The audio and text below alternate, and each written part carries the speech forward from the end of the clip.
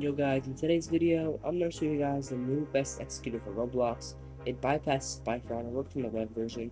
It is Wave, and it is fully updated for the newest version of Roblox, undetected, and it is the best. Let's get into it. So before the video starts, I want to let you guys know about the cheapest Wave seller.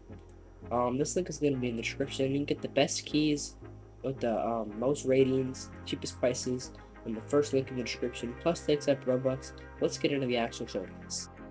As you guys can see, the injection process for Wave is working like normal, without bugs, plus it is not detected like it was before.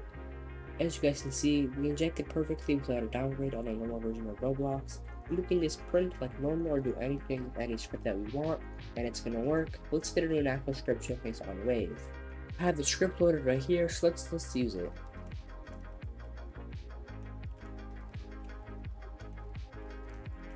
As you guys can see, it is fully working on Wave on the web version of Roblox right now without any issues, which is pretty good considering like no other scripts or executors work right now besides Wave without emulator.